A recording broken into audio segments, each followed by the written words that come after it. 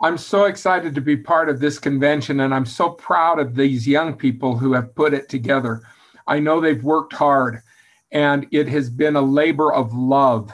It's not something they are paid for. It's not something that this is something they're doing out of their hearts, and with no other motive than to try to help others clear around the world to feel connected with each other and to feel connected with Christ. So I'm grateful to be a part of that. Now, I promise you, you're going to learn something new. I wish we were in person so that I could communicate with you and show you a visual object lesson of what I'm talking about. But we're going to have to adapt a little because this is over the internet. But stick with me, and I promise you, you're going to learn something new. We always ask a lot of questions, especially when we grow up in our church, the Church of Jesus Christ of Latter-day Saints. We ask, why do we need to do things that other people don't do? Why do we live a word of wisdom? Why do we not drink coffee? Why do we not drink alcohol? Why do we do that when other people do it? And why do we live a law of chastity? Why are we faithful to our spouses and we don't engage in sexual relations outside of marriage? Why is it that we live that way when other people don't live that way? Why do we avoid pornography when other people don't avoid that? And why do we live the Sabbath day? Why do we keep the Sabbath day holy? For most people in the world, Sunday isn't just another day, but it's a recreational day. So why do we try to keep the Sabbath day holy? These are questions that young people have as they grow up in the church. Now, we know that we are children of God, and that is an absolute truth. But that doesn't answer the question, why? Everyone's a child of God, and yet some children of God don't live the way we live. Now, we also know that we've been saved for the last days. We've been saved to come forth on earth at this time. That is also an absolute truth, but it doesn't answer the question. Well, everybody on earth right now was saved as long as we were saved, and they don't talk like they've been saved. I'll tell you that much. So why do we live a way that other people don't live? Because we're children of God? No, there has to be more. Because we've been saved for the last days, there has to be more. As true as those statements are, I want to give you another word that does set us apart. This is a word that answers the questions that youth have. And the word is birthright. Birthright. Oh, it's a good word. It's a general conference word. Oh, youth of the noble birthright. I mean, it is a good word. It's kind of like Mufasa. Say it again, say it again. I mean, it's a good word. But we just don't know what it means. Now, if we were to go back into the Old Testament, then we could learn a little bit about what a birthright is. And then let's talk about how we have that birthright. We even sing songs about this word. You'll recognize this hymn. O youth of the noble birthright, carry on, carry on, carry on. I teach at BYU and we change the words. We sing, marry on, marry on, marry on, because we want to get them married off. Now, birthright, what does it mean? Let's go back to the Old Testament. If we have a dad and we have a mom and we have a number one son and we have number two son, well, then let's add to the family. We have a daughter, We have another son, and we have a baby boy. So there's our Old Testament family, and we're going clear back into the olden days. Now, Dad is loaded. Dad has so much money. He has gold and silver and precious things. He has oxen and sheep and camels and donkeys, and he has servants. He is rich, rich, rich. He has land. Now, Dad dies. Who gets the money? Mom? Number one son? Number two son? Daughter? Daughter? Son? Baby? Baby? Okay, count the boys in the family. 1, 2, 3, 4. 4 boys. So Dad's estate is divided into 5 equal shares. Baby gets his share, and he's out of here. The other boys get their shares, and they're gone to make their way in the world. The number one son gets 2 shares. He doesn't get all of it, but he gets an extra portion. If you're taking notes, write birthright equals extra portion.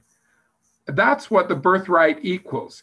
You can read more about this in the Bible dictionary, but don't look under birthright. Look under the words firstborn, firstborn, and then you'll be able to read about this. Now, why does he get the extra portion? Well, notice something. He's not going anywhere. His brothers took off, but he stays because he has to care for his mother. He has to care for his sisters. He has to provide them dowries so that they can be properly married. He has to stay to the end of his days. He'll get married. He'll have his own children, but he will stay to the end of his days to govern the affairs of his father's estate, his father's kingdom. So he cares for his brothers and sisters, and he governs the affairs of his father's estate. He gets an extra portion, but with the extra portion comes added responsibility. Now do you start understanding why we sing a hymn in the church that says, "Because I have been given much, I too must give." We have been given much. We have a birthright. We've been given an extra portion temporally and spiritually. Do you realize that just because you have one change of shoes? Now, sisters, think about your closets. Just one change of shoes puts you at the very top of humans who live on this planet. And if one change of shoes puts you there, where on earth does the chance for a college education put you? I hope you realize that you've been given an extra portion temporally and spiritually. Even if you don't feel like you've been given a lot temporally, think of the blessing you've been given spiritually. As a member of the church, you know answers to questions that baffle other people. Where did I come from? Why am I here? Where am I going after I die? We know answers to questions. We learn about them when we're little children. And these are the questions that baffle theologians, those who study God and religion at the universities. Yet we have answers. We go into a temple where we receive an endowment. The word means gift, a gift that other children of God don't yet receive. I hope you realize how much you've been given, because once you realize that, then you also realize that God's not asking too much. If he asks you to live commandments that other children don't live, if he asks you to serve in a way that other children don't serve, is that too much to ask? Is he really picking on you?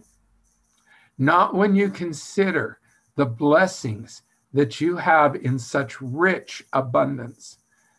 Yeah, but Brother Wilcox, where did I get these blessings? Where did I get these blessings? Let's go back to the Old Testament again. And let's talk about not a pretend family on my fingers, but let's talk about a real family, the family of Jacob.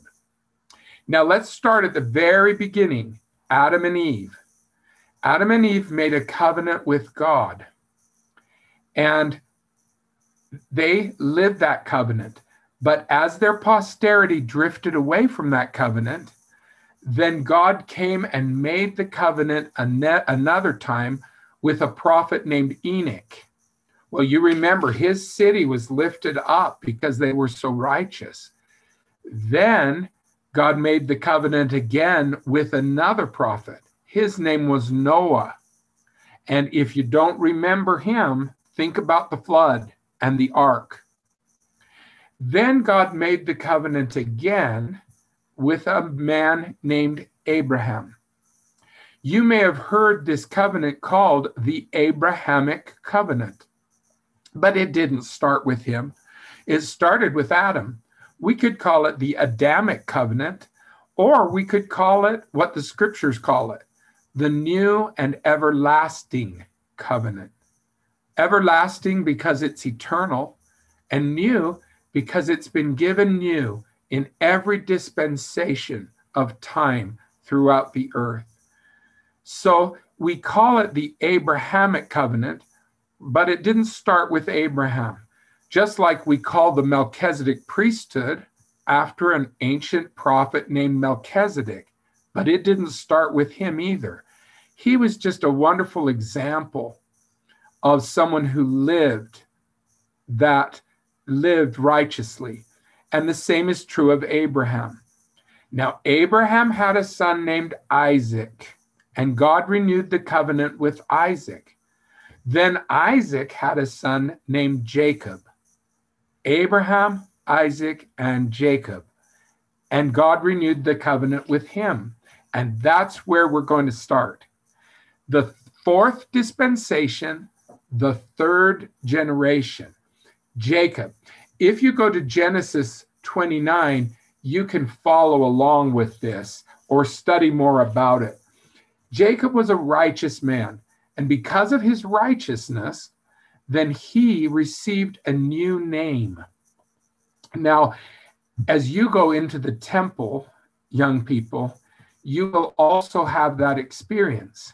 You will receive a new name. And his new name was Israel. So Israel isn't just a country. Israel was a man. And the house of Israel is the family of Jacob. When the prophet talks about gathering Israel, he's talking about gathering the descendants of Jacob, his posterity. Now, Jacob wanted to marry a girl named Rachel, and he worked for 7 years to be able to marry her. But by the time it was time for her to get married, then her older sister wasn't married, and that was improper for the older sister to marry after the younger sister. So Leah married Jacob first, and then Jacob married Rachel. What? Brother Wilcox, that's like polygamy. No, it is not like polygamy. It is polygamy. It is polygamy. Well, Brother Wilcox, I thought that's awful and wicked and evil. No. Sometimes in history, God has asked his children to live this way. Right now, he has not asked us to live this way, and living this way would be considered wrong in our faith. But this was a time when God asked his children to live this way, some of his children, and another time was the early church. Oh, Brother Wilcox, I'm struggling with my testimony because I found out that Joseph Smith was a polygamist. Well, how come nobody seems to be struggling with his testimony? Because Jacob was a polygamist. And that's right in the Bible. We have to remember that God does not ask this of all of us, and we don't have to live this way in heaven. But for now, some of his children have been asked to live this way. When people say, why did Joseph Smith have to practice polygamy? Why did Brigham Young have to practice polygamy? I always say, to get me here. Because I have polygamists in my ancestors. And if you think, well, I don't have polygamists in my ancestors, you're just not going back far enough. Because yes, you do. If you go clear back to this family, your great, great, great, great, great, great, great, great, great, great grandparents, then they did practice polygamy. So they got you here. And we should be very grateful for that. Well, Jacob married Rachel, and then he married Leah, and then Leah started having children. She had son number 1, Reuben. She had son number 2, Simeon. Son number 3, Levi. And son number 4, Judah. Now, about then, oh my gosh, Rachel's feeling so bad. She says, man, my sister is filling the primary at church. All the kids in the primary belong to my sister. And so I want to have children too. So she says, Jacob, will you marry my handmaiden, Bilhah? And will you have children to me through her? So Jacob marries Bilhah, and she becomes what's called a concubine. A concubine. Oh, Brother Wilcox, I thought those were wicked and evil. Well, they are in the Book of Mormon, where King Noah takes them without authority. But a concubine is simply a secondary wife, a wife from a lower social status. In this case, Bilhah was Rachel's handmaiden, Rachel's servant. But she marries Jacob. She becomes Jacob's third wife and his first concubine. And then she has Dan, and she has son number 6, Naphtali. Now, about then, Leah thinks this is a great idea. Get another woman to have your children? I love this idea. And she says, will you take my handmaiden, Zilpah? And will you have children to me through her? So Jacob marries Zilpah. She becomes his fourth wife and second concubine. So we have Leah, first wife, Rachel, second wife. We have Bilhah, the first concubine, the third wife, and we have Zilpah, the second concubine, the fourth wife. And Zilpah has Gad, number 7, and Asher, number 8. Then you think it's got to be Rachel's turn. I mean, after all those kids, it's got to be Rachel's turn. No, it's not poor Rachel's turn. Not yet. Leah kicks in again. My goodness, the woman is a machine. And she has Issachar, number 9, and she has Zebulun, number 10, and the only daughter who's mentioned in the scriptures, and that's Dinah. Now, surely there were other girls in this family, but Dinah is the only one who is named, and that is a daughter of Leah. Well, finally, please tell me it's Rachel's turn. And yes, finally it is. After all that time, Rachel finally has her children. And she has Joseph, number 11, and she has Benjamin, number 12. He's the baby. So how many sons? 12. How many tribes of Israel? 12. Oh, Brother Wilcox, it's like a light just went on.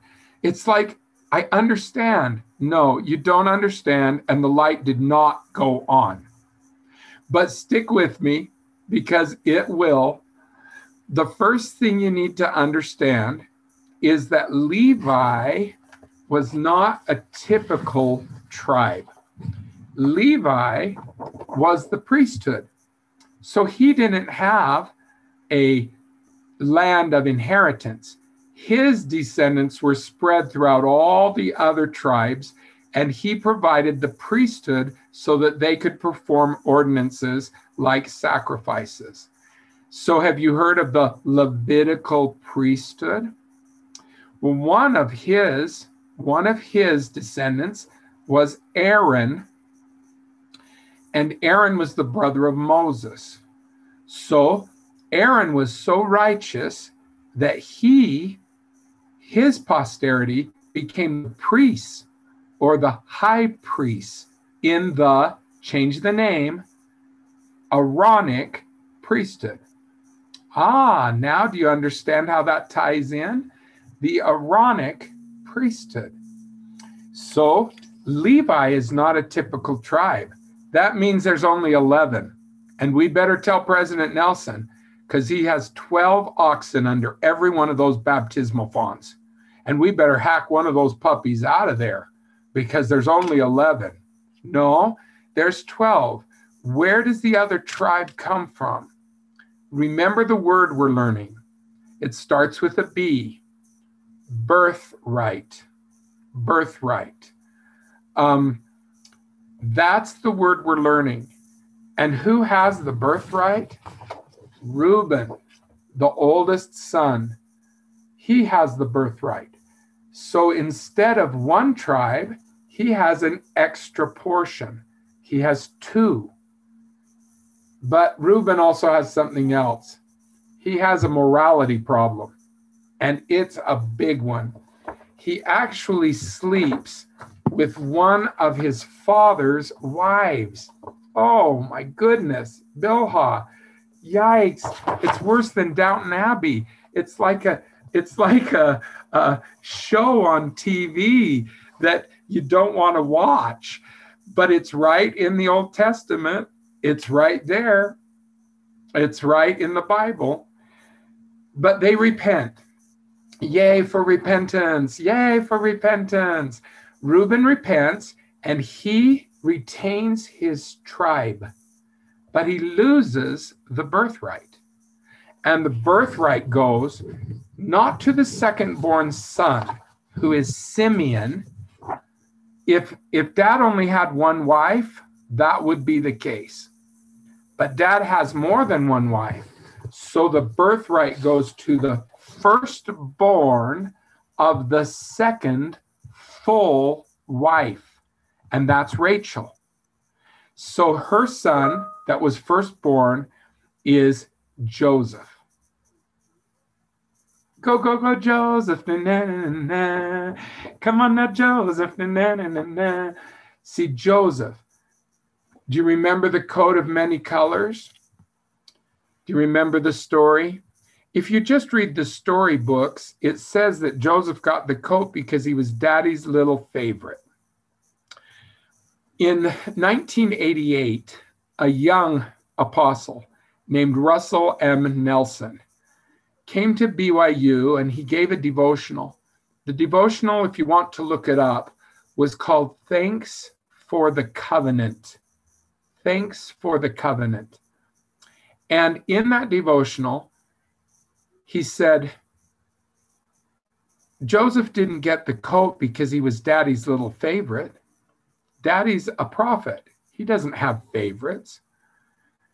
Joseph got the coat because it was a symbol of the birthright.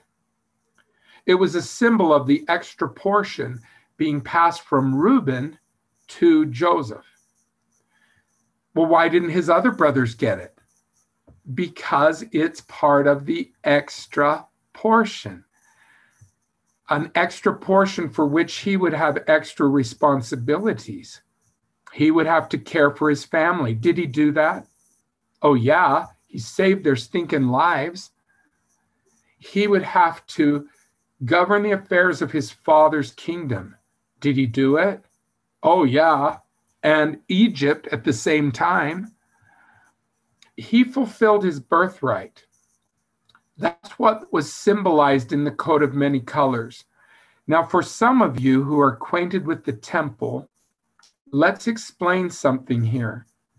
The word in the Old Testament that was translated as coat, as in something we wear over our clothing, could easily have been translated as coat, as in coats of skins, as in a garment worn under the clothing, next to the skin.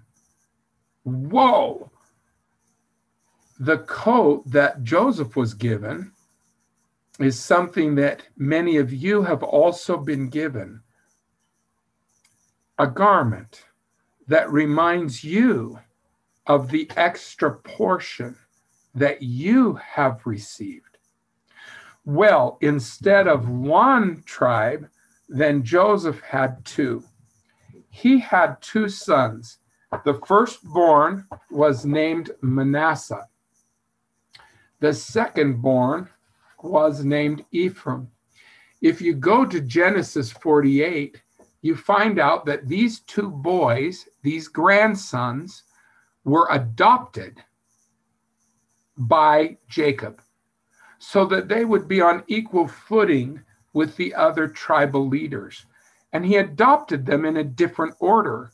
He adopted Ephraim first, and then he adopted Manasseh.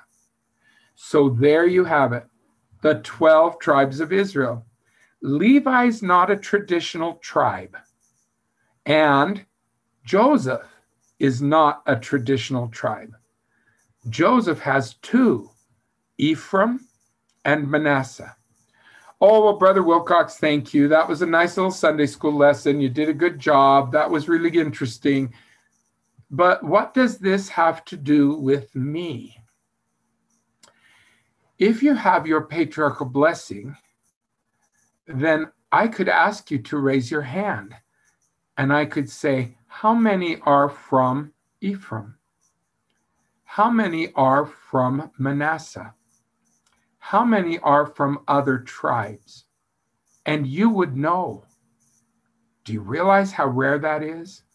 For most people in the world, this is just a story. But for us, this is family history. For most people in the world, this is just a Broadway play, Joseph and the Amazing Technicolor Dreamcoat. But for us, this is very personal because we know how we connect to this family. And why do we need to know that? Because we also have been given the birthright of Ephraim and Manasseh. Ephraim, temporal kingdom builders.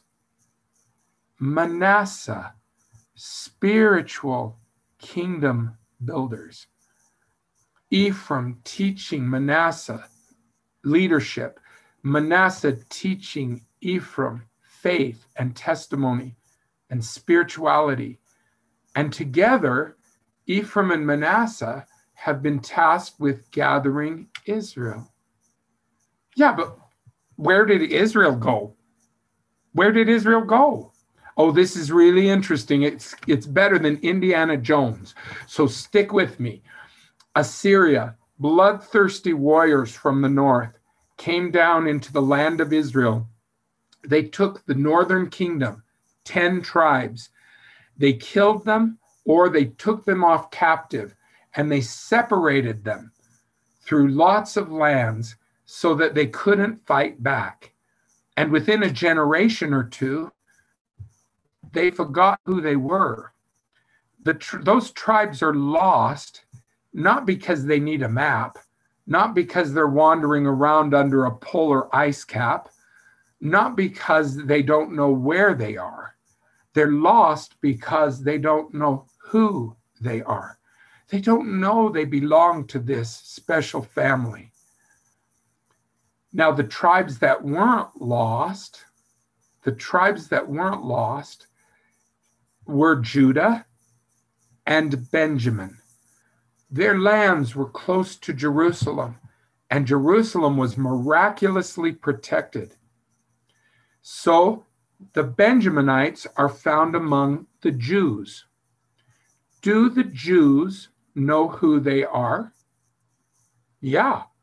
Do they know they're related to this family? Yes. Even if they're not religious, they know they are Jews. They're not lost because they know who they are in regard to this family. They're not gathered yet either, but they do know who they are. Well, with the restoration of the gospel came the Book of Mormon, the instrument of gathering. And with the restoration came the keys. Moses came to Joseph Smith in the Kirtland Temple, and he restored the keys of the gathering of Israel. Wow, think about it. That means Moses, the very one who parted the Red Sea, the very one who took Israel out of slavery, came again to take Israel out of a different kind of slavery, the slavery of ignorance. And slowly but surely, the descendants of Ephraim started joining the church. Slowly but surely, the descendants of Manasseh started joining the church. Why Ephraim and Manasseh first? Because they are then tasked with gathering the rest of Israel. And it's happening. It's happening. When Sister Nelson, the prophet's wife, went to Russia, she said, I found all 12 tribes. All 12 tribes, descendants of all 12 tribes. It's happening. It's happening right before our very eyes. Now, why does it need to happen? Why do we gather Israel? We gather Israel first so that then Israel can gather all of God's children back to him. The gathering of Israel isn't the end. The gathering of Israel is a means to the end. We are gathering leaders worldwide. Andreas, Yvonne, Kevin, Ashley, we're gathering leaders worldwide. And these leaders will then be able to help gather all of God's children home. The gathering of Israel will happen in preparation for the second coming. The gathering of all God's children after that will happen during the millennium. So we're just getting ready for Jesus to come. He has to have an organization to come to. Now, you live in a time where everybody says, oh, we don't need organized religion.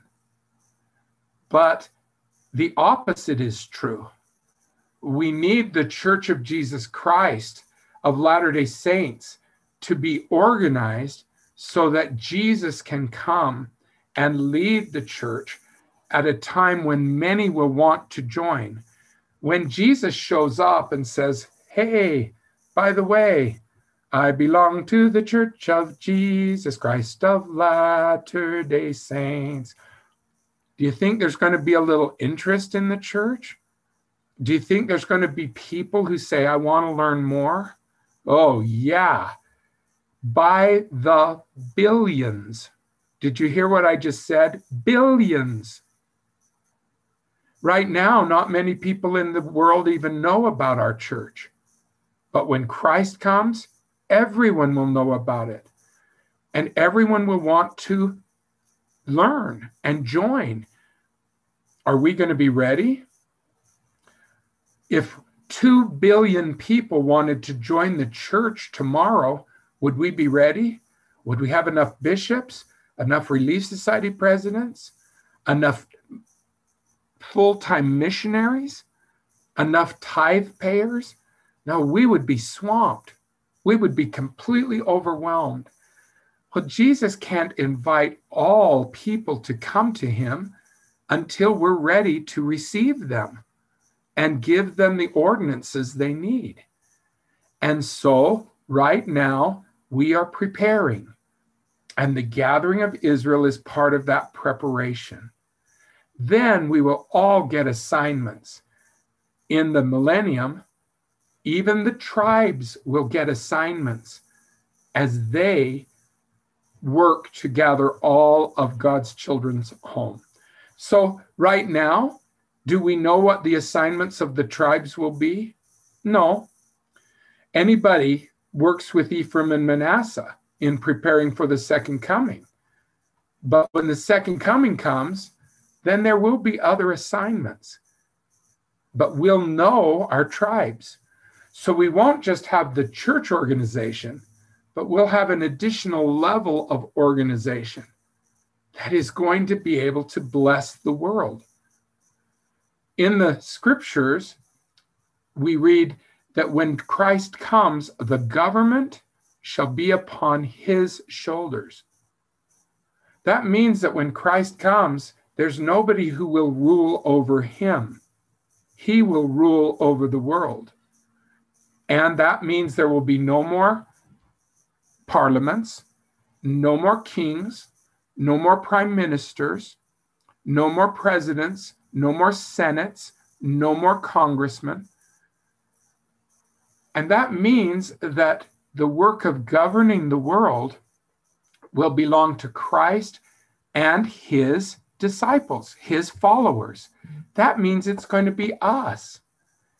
Can you imagine Christ saying, if you are from the tribe of Zebulun, then you're in charge of healthcare? Well, I'm not a doctor. No, just get it organized. If you're from the tribe of Issachar, you're in charge of education. Yeah, but I'm not a teacher. You don't have to be. Just get it organized. Can you imagine? When you receive your patriarchal blessing and you are told that you are part of a tribe, that's not just talking about your past. It's also talking about your future and how you will fit into this organization that will be tasked with bringing all of God's children home. Let me end with one simple analogy that might help you understand. Let's say God loves all of his children. Let's just say that. And because he loves all of his children, he sent them on a big ocean liner cruise. USS Earth. It's a big ocean liner. Why would he do that? Why would he send his children away? Well, because he wants them to learn and grow. He wants them to learn to work and love each other. He wants them to find joy. But he also wants them to come home. So he looks among all of his children and he finds you. And he makes you part of his crew. You are not a passenger. You are a crew member. Why did he choose you? Because somehow in this premortal world, you did something that allowed him to trust you. He loves all of his children, but he trusts you. I hope you realize what it means to be trusted by God and not just loved by him. He has trusted you with the safe return of all of his children. So when you look around yourself on that ship and you say, everybody's wearing immodest bathing suits, how come I can't do that? Everybody's drinking and dancing and partying into the night. How come I can't do that? Everybody's eating at the all-you-can-eat buffet. How come I can't do that? Will you remember who you are? You're a crew member. You have responsibilities that passengers don't have. But you also get something that passengers don't get. A paycheck. There's nothing that you could ever be asked to do in this church for which you haven't already been paid. Paid in advance and paid in full, because you have a birthright. Now we've come full circle. We began with that word and we end with that word. That answers the question, why? Don't you dare let the world change you. When you were born to change the world. Don't let the world leave its mark on you when you were born to leave your mark on the world. I bear my testimony that I know who you are. I know how special you are. I know how important you are. I know the work that God is giving you as he prepares the world for the second coming of Jesus Christ and for the gathering of all of his children home to him. I say this in the name of Jesus Christ. Amen.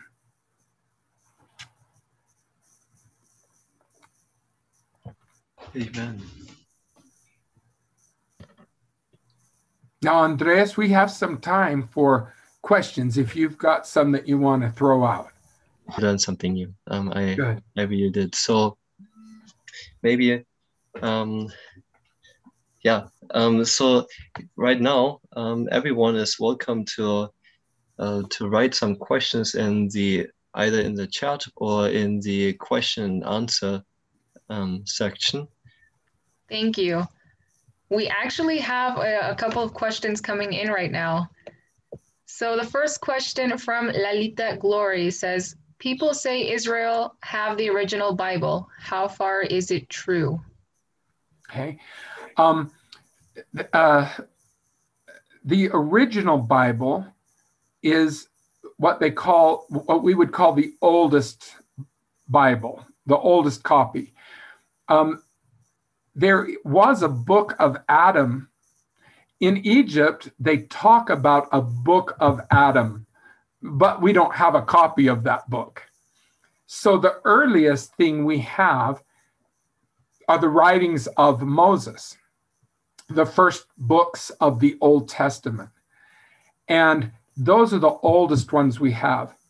Can we trust that after all these years, those writings that have been translated over and over and over again, can we trust those writings? There was a remarkable find in Israel called the Dead Sea Scrolls. And the Dead Sea Scrolls were copies of copies of copies of the Old Testament.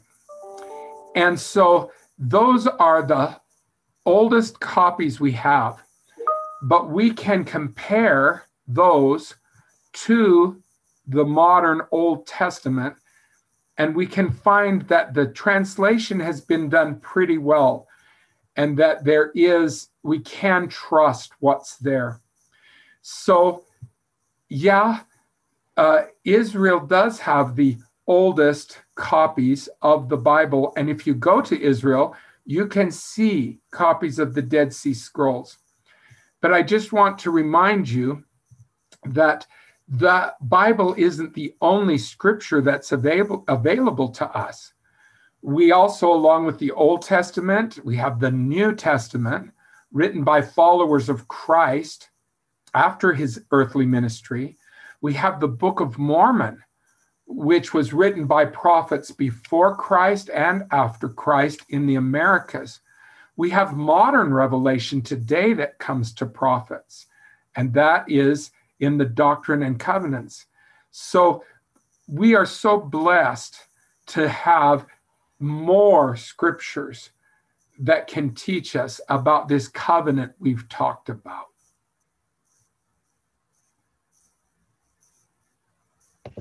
Okay, excellent. Thank you for answering that question. We have a couple more that are coming in. Someone asked, what is a valuable lesson you learned because of this pandemic? I'll tell you one thing I've learned is that there were things I took for granted. I took for granted gathering with my ward. I took for granted going to the temple. And I don't think I'll ever take those for granted again. I took for granted gathering with the youth and having the youth gather. I just took that for granted. And now I will never take it for granted again. In the United States, where some of the restrictions are easing, we're seeing young people gather again. I spoke at a stake the other day, and they said their goal was to have 350 youth show up at the youth conference. Do you know how many showed up? 450. The youth are hungry to gather. They're hungry to get together again with their friends. They're hungry for the spiritual nourishment that they have been missing. So I'm grateful for those that have allowed us to gather together today. And just know that people are hungry to gather. And that's something I've learned in the pandemic. I've learned that the importance of gathering together and being together. Okay, thank you very much. We have a question from YouTube, from Givy Rue. What can be the first step to take in order to understand my part in this great work? The very first step to take is to get a patriarchal blessing. If you're not a member of the church, then you'll need to join the church first and then get a patriarchal blessing. That patriarchal blessing is an inspired pronouncement by the Holy Ghost through a patriarch of your tribal lineage. Now, remember, it's not a DNA test. It's not telling you where all your ancestors came from. The bloods are very mixed. If we talk in Harry Potter language, we're all mud bloods. We're not pure bloods. So there's not a pure blood descendant of Ephraim, but that patriarch declares our lineage. And then as we learn today, that also determines future assignments that we don't even know yet. So if your mom and dad are from Ephraim, does that mean you're going to be from Ephraim? Could be, but you might be pronounced from another tribe. I know of two twins. One is from Ephraim and one is from Manasseh, and they're twins. So remember, it's not a DNA test. It's not a scientific pronouncement. It's a spiritual pronouncement, but it does tell you the tribe from which you will receive your blessings and the tribe through which you will bless others. But then the patriarchal blessing will tell you more. It will be a personal scripture to you that tells you what God wants you to do. And it is a beautiful way of finding out how you can help in this latter day work, because you will be reminded of your gifts and your talents. And certain things that God has sent you on earth to do. And you'll be amazed as you receive personal revelation. You'll be amazed to see how God is guiding your life, how he is helping you find the path he wants you to go on. He can tell you his plan for you. Now we know that he has a plan for all mankind, but he also has a plan for each man and each woman. And it's very individual and very personal. And as you start asking, he will start answering. And you will be able to receive a patriarchal blessing that gives you a first step toward finding out what your mission is in life. What is it that he wants you to do? And it's a wonderful thing to know that you're on the right track. My son, who's 28, is in medical school in Texas. He called this morning because he said, I just passed my last test for my 3rd year in medical school. And he said, I was driving home and I felt so happy because I know that this is what God wants me to do. I found one of my missions in life. In college, he didn't know what he wanted to do. He was all over the place. He changed his major every other month. And finally, he decided on medical school. And then for the first 2 years of medical school, he said, I don't know what kind of doctor I want to be. I don't know. During this 3rd year, he's done some rotations and he finally decided to become an anesthesiologist. He said, Dad, now we have something in common. We both put people to sleep for a living. Now, he has found what God wanted him to do. God didn't come to him and say, I want you to be a doctor, but God guided him. And now, 3 years later, he says to me, I'm so happy because I have found, I know I'm on the right track. And you can have that same assurance in your life too. 28 minutes, maybe like 20, to try and get through all of your questions. So let's see. The next question is, what are some responsibilities from the tribe of Judah and what can I do to gain more knowledge about it? Yeah, the tribe of Judah is the tribe that Jesus was born through. And that's important because then Jesus blessed the whole world with his atonement. So Judah is a very important tribe.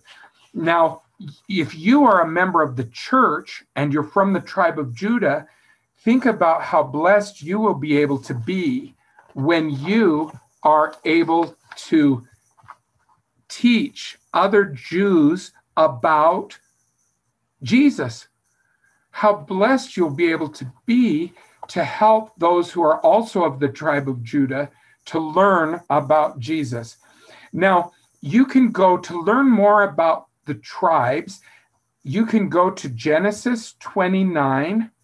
That's a good place to go and learn more about the tribes. And you can also go to another Deuteronomy 33. And then you have some writings about the different tribes. But Judah is the name means praise. And the symbol of Judah is a young lion. So if you are of the tribe of Judah, you can ask yourself, how can I be like a young lion as I share the gospel and praise the Lord? Share the gospel and praise the Lord. Thank you so much. Our next question is, thank you so much. Our next question is, oh, hold on, I scrolled up. Here it is. What do you do when you feel stuck in life and that your attributes are not needed or that you don't feel like it's useful or working? Yeah. It's easy to start feeling that way. It's easy to start feeling stuck. And it's easy to feel like maybe God doesn't have a plan for you because your life isn't going the way you thought it would. Maybe you thought, gosh, I thought for sure by now I'd be married. I thought for sure by now I'd have kids. I thought for sure by now I would be successful in my career. And yet it's not unfolding as you want it to. Just trust that God can make good things come out of situations that we may not like. Just like we talked about COVID and how some good things have come out of that. It was hard. It's not what we liked, but some good things have come from it. And I just want to assure you that God can help you move in good directions. And he'll take you step by step. And slowly but surely, he will guide you. So just don't give up on him. And don't give up on yourself.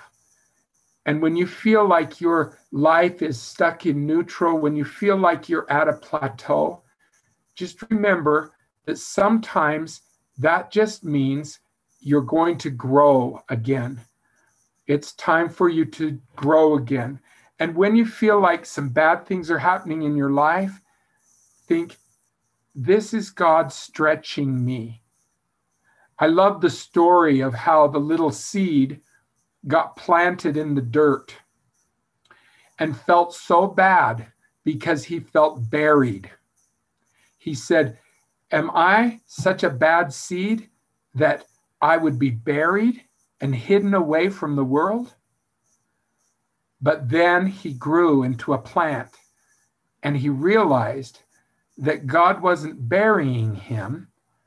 God was helping him grow. Thank you. Our next question is by Patricia San Martin. How can I best live up to my birthright so that I don't end up living beneath my privileges? Patricia, si habla español, yo le saludo y le digo que le quiero. The very fact that you want to not live below your privileges tells me that you are doing the right things. Because in today's world, so many people are content to just drift, content to just get by. They're content to just settle. And the very fact that you ask that question tells me that you're not content to do that. Your spirit is reaching upward, and that's a good thing. Because one kid said to me, I don't need to go to church. I'm a good person. I'm a good person. I don't need church. And I said, you are a good person. But remember, the purpose of church isn't to reward us for being good. The purpose of church is to help us be better. So my answer to you as you reach upward and you try to be better, stay strong in the church and serve. Look around you at those who have struggled during COVID, who might need you to be a friend, to be a ministering sister, to be a teacher. Look around you in the church for people who've gotten discouraged, for people who are slipping away, and just try to be there for them. And then you'll find that you'll start feeling a sense of purpose that will help you. Don't wait to be called. Don't wait to have a plaque on your chest that makes you a full-time missionary. Just start reaching out and helping in the church. I'm going to go down to the nursery in my ward on Sunday because they just called a new nursery leader and I used to be a nursery leader. So I'm going to go down and teach her how to do it because she doesn't know all the tricks. It's a small thing, but it's a way for me to help in my own ward and help these little children. So just look for ways to serve in the church. Was I called to go down to the nursery? No, it's not my calling right now, but it doesn't mean that I can't see a need and try to meet that need. And then I can start feeling like I'm reaching upward. And then I can start feeling like I'm reaching upward and getting somewhere. Thank you for those amazing examples. We have a question from Joshua. How can you be a direct descendant if both of your parents are both adopted to the same tribe? And why is there a difference between the direct and adopted descendants? Okay, remember, a direct descendant would mean that you have the blood of Israel in you. Now remember, it might just be a little bit from many generations ago, but that blood is there. Most members of the church and those who join the church are direct descendants. The blood of Israel is within them. But if for some reason there's no blood of Israel in that person and he joins the church, then through his covenants, through the covenant of baptism, he comes into the house of Israel and he is adopted into the Israel and he is able to help prepare for the second coming. So whether we're born with the blood of Israel in us, or whether we respond to the Spirit and come into the church and are adopted into the blood of Israel, there's no difference. And remember that our goal isn't to get everybody in the house of Israel. Our goal is just to have Israel ready as leaders so that then we can invite everyone to come in by baptism to God's house, to his eternal family. And that's our ultimate goal. So don't get too hung up on, well, wait, my dad's from this tribe, my mom's from this tribe, I'm from a different tribe. How can that be? Remember that these are spiritual pronouncements. And it's not just a pronouncement of what bloodline you're in, because the blood has been mixed all over the world. So in Japan, you have the blood of Ephraim, the blood of Manasseh. In the Polynesian Islands, you have the blood of Ephraim, the blood of Manasseh. In India, you have the blood of Ephraim, the blood of Manasseh, because that blood has been scattered all around the world. And now we're trying to find those people who've been scattered, gather them together so that they can help prepare for the second coming. Thank you. We have another question from Liam Hoffman. It seems to me that no matter how much temple we build, we are never going to be ready to welcome everyone at the second coming. What are your thoughts about that? Yeah, it's wonderful to see so many temples being built. You can tell that they are getting closer. We are getting closer to the second coming. But remember, the temple building will continue in the millennium. So that's when the real gathering happens. Maybe one of the tribes, maybe they're going to say, if you're from the tribe of Simeon, you're in charge of temple building, and you're going to organize that. We know that we will continue to build temples long into the millennium. And there, people say, well, how will you do work for the dead if you don't have records? Well, there will be a very thin veil between the spirit world and those living during the millennium. And people will be able to come and say, hey, I don't have a birth certificate. I was born in China 2,000 years before Christ, but I want to join the church. This is my name. And they will be able to do work for that person because they will know her name, because she will tell them her name. I mean, can you imagine how exciting it's going to be doing the work at that time? But you're right. Just like we need to have temples built, we need to have people worthy to enter temples. If there's only one temple, we're not ready for the second coming. We've got to have temples all over the world so that we're ready when there's so many people who want to come and be part of this work. Thank you so much, Brother Wilcox, and thank you for your questions. Our next one. I try to be open. We have another question from Erica.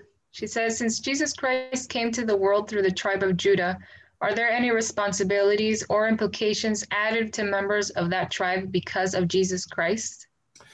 As I said before, I think the fact that Jesus came through the house of Israel is significant. And he came through the tribe of Judah, and that's significant. Those who are of the tribe of Judah have a great responsibility to teach the world, especially other Jews, about Jesus. Every time I go to Jerusalem, I stand at the Western Wall where the Jews pray, and I cover my head and I go to the wall and I pray. And I pray that the Jews on both sides of me, the Jews who are with me at that wall, will one day understand that Jesus is their Savior. And I pray for them. And so I know that's going to be a big responsibility of Judah. Those who have accepted Christ and those who are in the church who are of Judah, they will be able to be a light and teach so many Jews to expand their vision and recognize their Savior. But I appreciate you saying something nice. That makes me feel good. Thank you very much. And we have a question from Giselle Montserrat. If we all come from the 12 tribes of Israel, is the term Gentiles misused? Gentile means somebody who is outside. So sometimes in the church, we say those who are non-members of the church are Gentiles. They're outside. Jews say those who are not Jews are Gentiles because they're outside that circle. So as the circle of belonging increases, then the number of Gentiles decreases. But remember that there are Gentile lands, or lands that were not originally of Israel. And there are people in those lands who have the blood of Israel. So you can be of Israel and you can live in a Gentile land. When you read in the Book of Mormon about Gentiles, keep that in mind. It's talking about lands, not necessarily people, because we know that there are lots of people of the blood of Israel in every land. So they're talking about Gentile lands, and we're trying to gather the blood of Israel from all over the world so that that circle of belonging can grow and grow until it includes everyone, everyone. Excellent, thank you. And we just have an extra comment, another comment. It says, we love you. Oh, I love you too. There's a heart coming out at you right there. There's a heart. And if we were together, I'd give you a big abrazo in Spanish. Kevin told me the word in German is amo. Yeah, amo. I'd give you a big old hug because I love you too. I'm so grateful that you're interested and in connecting with each other, connecting with Christ, connecting with the house of Israel. I am just so grateful for that because it's those connections that give purpose and peace and happiness and joy to our lives. And I want everyone to feel that joy. I think we better stop now. I don't want to overstay the time, but I just want to thank you all for joining in and keep connected.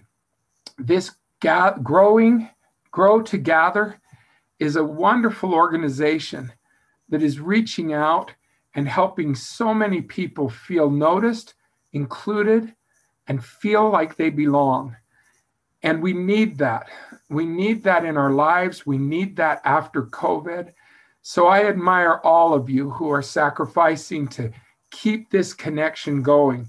And I want to tell you that I support you 100%. So Kevin, Yvonne, Ashley, Andreas, all of you who are helping this happen, thank you, thank you, thank you. And I love you. I love you. With all my heart, I love you. I'm proud of you. And you're not alone. We're together in this. And you just remember that next time I see you and you come up to me and say, hey, I listened to that House of Israel talk you gave on Grow to Gather, I'm going to give you a big hug because now we're friends. And I say that in the name of Christ. Amen.